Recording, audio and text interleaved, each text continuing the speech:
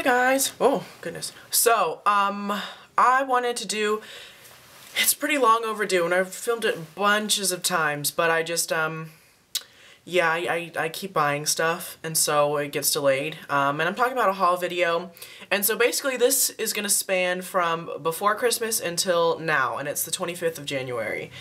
And I feel like I picked up just a good amount of stuff. Spent a little bit more than I probably should have.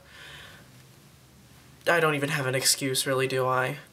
Anyway, so I guess I'll just go in the order that I purchased things. Actually, you know what? No order at all, and I'm not even going to really talk about the product. I'm just going to really show it, and if you want to know anything else, absolutely I will do a video on it. And I think my end of the month products video is going to come up pretty soon, so I'll talk about that, go into a little bit more depth. But I'm just going to go with the order that I see things, okay? So I recently did an Illamasqua order because they were having a huge sale and they never really do that, and that's what makes it really worth it, ordering it, because you do have to get it from, it ships from England, and so you have to pay, you know, pretty extensive shipping, but they had things for like £5, £10, £15, and I was able to get this, the liquid metal, 4-color liquid metal palette, and it's what I'm wearing on my eyes right now. Now mind you, I had to top it with some eyeshadows because on its own it doesn't really stay. The green didn't, at least, but the gold seemed to. This was from the, well, the shade is 02. It comes with these really beautiful colors, and I've always wanted to try liquid metal because I've always thought it looks pretty cool, but it says for clockwise from top left, Stoic, Solstice, Superior, and Resolute. This color itself is just gorgeous. I love like red colors like this. Liquid metal and Electrum, which looks very similar to Solstice now that I'm kind of realizing. But that's nice. It's nice. I guess it's a little bit of a darker. And then the eyeshadow in Never, which I used to line my eyes, it's a matte navy blue, which I do not have and I've wanted for forever. 2 Rimmel lipsticks, the Lasting Finish from the Kate Moss collection, but they came out with a matte version. So 102 is a nice pink, and I actually hate pink, so you guys know it's got to be good. 109, which is a nice, it looks like MAC Ravishing or Revlon Strawberry Suede. This mascara, this YSL mascara in number 6, the mascara Singulier. It's a nice rich plum, and I got this for like $6 at a DF and CCO, Designer Fragrances and Cosmetics Company. I just saw the bag, and I guess more from there. This was a color design 5-color palette in Sky Demure, and I mean these colors are gorgeous. It's because I was getting my mom a Christmas present, and I got her a lipstick, a Lancôme lipstick. I think it's called Nude Lip or something like that, or Pale Lip is what it was called. Anyway, I paid $10 for that, and this eyeshadow called Minidress, which was like $3, I'm not even kidding.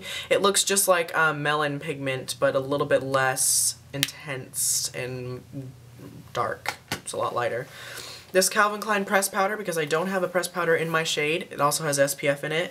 I got the shade 300 Sand. It's really nice. It kicks up a lot of powder, but it is good. It gives you pretty good coverage, considering.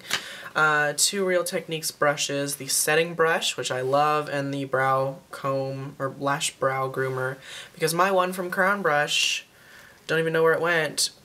Shit broke. Don't know how it managed to break, but it broke.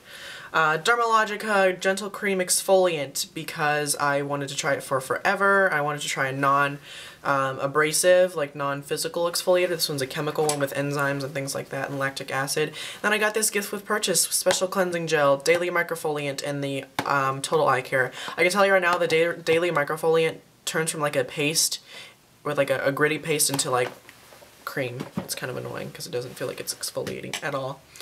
Maybelline the Rocket Volum'Express. I really absolutely love this. I did a picture on Instagram of what my lashes look like before and after, and it's an obvious difference. It does clump pretty easily, but it is wonderful. This Rimmel Lash Accelerator Serum, I started using this before Christmas, and I've been using it pretty consistently since, and my lashes definitely have gotten longer. I don't know about thicker, but longer. They do tend to flake off a little bit more now. I keep getting them in my eye, which is kind of annoying. From the the CCO. I paid $25 for this rather than $30. I think it's $30 or $35. The Estée Lauder Invisible Fluid Makeup. Not as good as the Chanel Vita Lumiere Aqua, which I'm actually wearing right now, which is my Friday foundation because I want to look good, you know. This doesn't have as much coverage. It doesn't have, the finish is a little bit off. And it's just like, I kind of actually like the Chanel one a little bit more. Even if the Chanel one, ingredient-wise, is not as good as this one, I like the Chanel one a little bit more. This, which I mentioned in my video for... This video is probably not going to go up until a couple days from now because I do have 2 other videos to upload. But you probably saw this in like the train case video, this Rimmel Clean Finish Foundation. As I said, I got one in my shade, which is 330 Sand, and I love it for myself and love it for everybody else. It's definitely excellent, and $5. Even though, you see that? 50% off. I paid $2.50 for this. Balls insane, I know.